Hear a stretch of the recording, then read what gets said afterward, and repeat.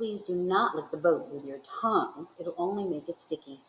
Daddy, said Veronica Salt, I want a boat just like this. I want you to buy me a big pink boiled sweet boat exactly like Mr. Wonka's, and I want lots of Oompa Loompas to row me about, and I want a chocolate river, and I want, and I want. She wants a good kick in the pants, whispered Grandpa Joe to Charlie. The old man was sitting in the back of the boat, and little Charlie Bucket was right beside him. Charlie was holding tightly onto his grandfather's bony old hand. He was in a whirl of excitement. Everything that he had seen so far, the great chocolate river, the waterfall, the huge sucking pipes, the candy meadows, the Oompa Loompas, the beautiful pink boat, and most of all, Mr. Willy Wonka himself, had been so astonishing that he began to wonder whether there could possibly be any more astonishments left.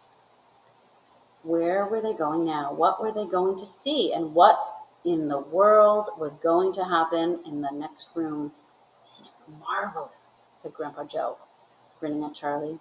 Charlie nodded and smiled up at the old man. Suddenly, Mr. Wonka, who was sitting on Charlie's other side, reached down into the bottom of the boat, picked up a large mug, dipped it into the river, filled it with chocolate, and handed it to Charlie.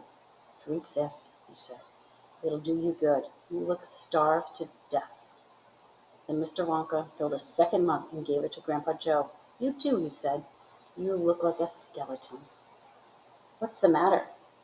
Hasn't there been anything to eat in your house lately? Not much, said Grandpa Joe. Charlie put the mug to his lips, and as the rich, warm, creamy chocolate ran down his throat into his empty tummy, his whole body from head to toe began to tingle with pleasure, and a feeling of intense happiness spread over him. You like it? Asked Mr. Wonka. Oh, it's wonderful, Charlie said. The creamiest, loveliest chocolate I've ever tasted, said Grandpa Joe, smacking his lips. That's because it's been mixed by waterfall, Mr. Wonka told him. The boat sped on down the river. The river was getting narrower. There was some kind of dark tunnel ahead, a great round tunnel that looked like an enormous pipe, and the river was running right into the tunnel, and so was the boat. Row on, shouted Mr. Wonka. Jump up, waving his stick in the air. Full speed ahead, and with the Oompa Loompas rowing faster than ever, the boat shot into the pitch-dark tunnel, and all the passengers screaming with excitement. How can they see where they're going? Shrieked Violet Beauregard in the darkness. There's no knowing where they're going, cried Mr. Wonka, hooting with laughter. There's no earthly way of knowing which direction they are going. There's no knowing where they're rowing, or which way the river's flowing. Not a speck of light is showing, so the danger must be growing from the rowers keep on rowing, and they're certainly not showing any sign that they are slowing.